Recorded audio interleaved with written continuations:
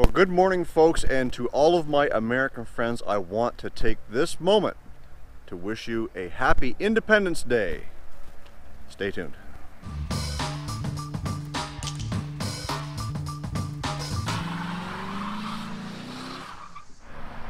So it has been a busy week here on the Carr lot, and I just wanted to give you a quick little update to show you what's been going on.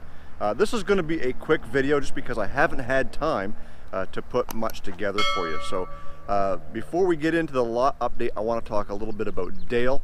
So you guys all know that we've got the carburetor on it. We got the new engine and transmission built. I've been driving it for quite a while now, and everything seems to be working good, except I'm still having troubles with this carburetor. Now remember, this is the old carb that we took off of my '79 Chrysler Cordoba, and when it was on the Cordoba, it wasn't working great either. It seemed to bog a bit.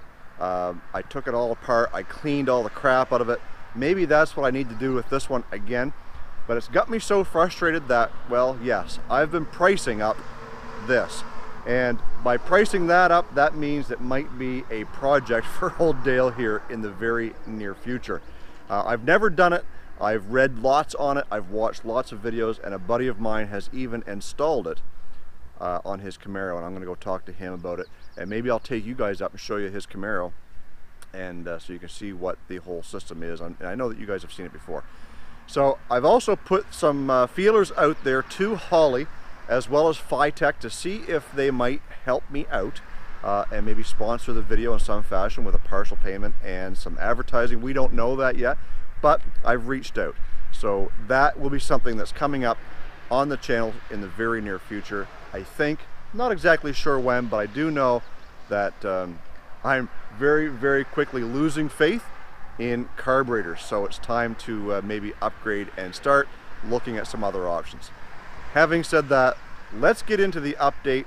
On the lot, I want to show you that the remaining two old stock vehicles that we have are the Mazda CX-5 and the Fiat 500L. We did end up sending the Ford Taurus off to the auction, and we sold that. We did lose a little bit of money on it just because we had it for a while, and you know, the market, the value changes on those vehicles. So that's why when we do appraisals for our customers, we hold that price for 30 days, because after 30 days the value, the market can change. Price can go down quite a bit. So anyways, yes, we've got just the two vehicles left. We've had a busy week or so here. Let me show you some of the new vehicles that we've got on the lot. Some are trade-ins, some we actually bought. Let's take a look. So the 2014 Kia Sorento that sat there is now gone, and we took the 2010 Hyundai Santa Fe on trade. Now this is a limited, and it's the V6 all-wheel drive. What a really nice vehicle this one is. A buddy of mine, Steve, I believe he watches this channel. He better. Called me up about a month and a half, 2 months ago, told me his old 2004, I believe it is, Toyota Matrix will not pass inspection, comes the end of July. He wanted another one, so I found one. This one is a gem, a 2012. Look at the color, look at the condition it's in. 93,000 kilometers. That's less than 60,000 miles on this car, guys. So he's coming down tomorrow. On Saturday, from Mill Cove, New Brunswick, which is about a 2-hour drive from here. This will be the third purchase that he's bought, the fifth one in his family. And then we've got a couple of Elantras. We haven't had Elantras on the lot. We bought one last week. It's sitting out front all ready to roll. We bought this one this week. This one is a trade-in. We took this on trade for the 2015 Hyundai Tucson. And once again, this is my buddy Jeremy, and this would be the third vehicle, the third Hyundai that Jeremy has bought from me. The first one was a Santa Fe. This was his second. Now he's driving the Tucson. Very happy. He's upgraded into something with air conditioning and cruise control. This car is just base, about as base as you can get. Then we've got the 2012 Chevy Malibu. These are pretty good sellers for us. We brought this one in. Had 4 studded snow tires on it in June or July. So we put 4 new tires. It's got brakes all the way around. Really good shape. So this one should be hitting the lot by the end of the day. And then there was the Caravan. So the caravan that you see behind me was something that I bought on a whim. Back in the early spring, we sold what we classify as our auction van. It was the 06 Toyota Sienna, and it had, you know, 330 or 40,000 kilometers on it, which is no big deal. We know they'll go over 600 because that's what we did on mine. But we needed a new auction van, so something if we went and we bought some vehicles at the auction, we could send a van load of guys up, drivers, to pick those up. We didn't have anything any more capable than holding 5 people. This is a 7-passenger.